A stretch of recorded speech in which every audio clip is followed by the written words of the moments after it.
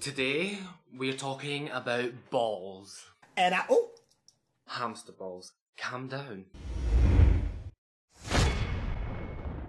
Hey everyone and welcome back for another video. In today's video we're going to be talking about hamster balls. So I will start off by saying that hamster balls are a big discussion point in the pet community, and it is really a 50-50 on whether you let your hamster use them or not.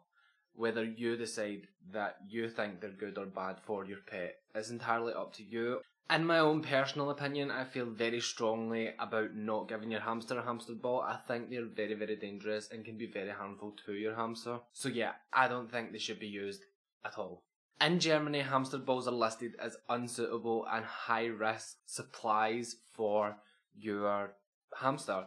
This means that in Germany they don't use hamster balls, and they do believe that they are actually really, really unsafe for your hamster. So yeah, let's get into the point to why I think you shouldn't be using a hamster ball, and then you can take all the good points that you know or you think is good and take my bad points and then decide whether you should use one of these bad boys. As the hamsters can't really maneuver or rotate or move properly in the hamster balls, they often collide with pieces of furniture or walls, or even end up falling down stairs, which can cause some serious injury. Hamsters are flight animals, which means they run away from danger and hide.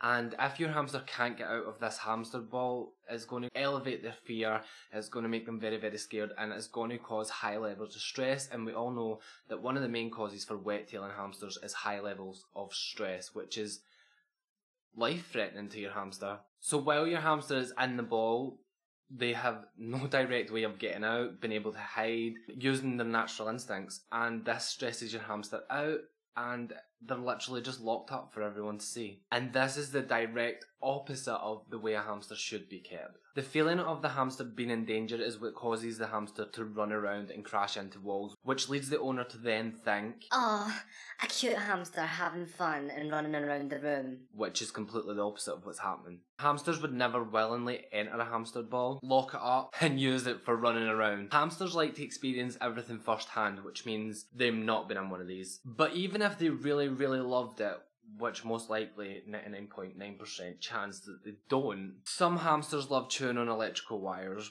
But would you still let your hamster chew an electrical wire even though you know it's dangerous? Hamsters, among other animals, love to experience things with their senses. They love to hear, smell, see, touch, everything that they can. Hamsters mark their territories by using scent glands, urine and poo. As they're stressed, hamsters will release more urine and poo and often cover the inside of the ball, which makes the inside of the ball unhygienic and dirty. oh! Ew!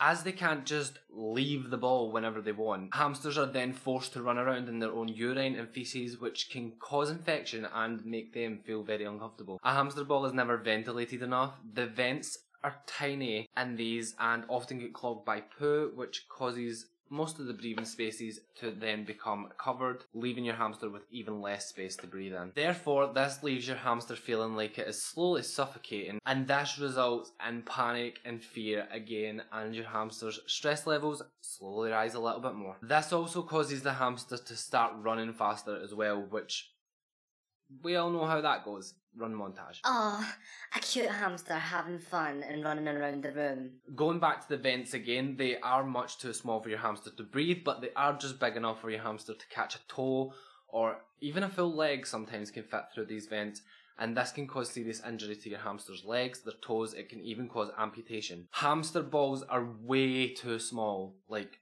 way too small. For dwarf hamsters, their wheels should be roughly between 8 and 12 inches. For SYRIANs and other bigger species of hamster, their wheels should be between 10 and 14 inches. Most commercial hamster balls are only between 4 and 7 inches, which is way too small.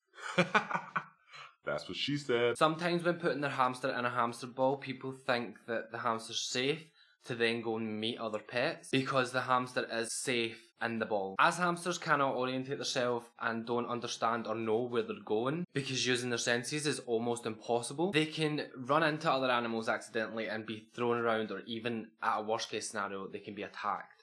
Also, 9 times out of 10, hamster ball lids are not safe. They can pop off very, very easy. Sometimes You can tighten them like this as well, and it leaves like the tiniest little gap. Yeah, the lids pop off very, very easily. If your hamster was to run into a wall or fall down the stairs, the lid would pop off, leaving your hamster to escape. And this leaves you saying, wow, I didn't know it did that. Okay guys, that is everything that I have for you in this video. If you have any questions, go right ahead and ask me in the comment section. As I always say, I do try and reply to most comments if I possibly can. If I miss them, I do apologise, but I do try and check every single comment that comes through my comment section. If you haven't already, go ahead and smash that like button and hit the subscribe button followed by the bell to get notified when I upload new content. And if you would like to see new content from me, that's a good reason to hit the subscribe button. I'll see you all later, guys. Bye.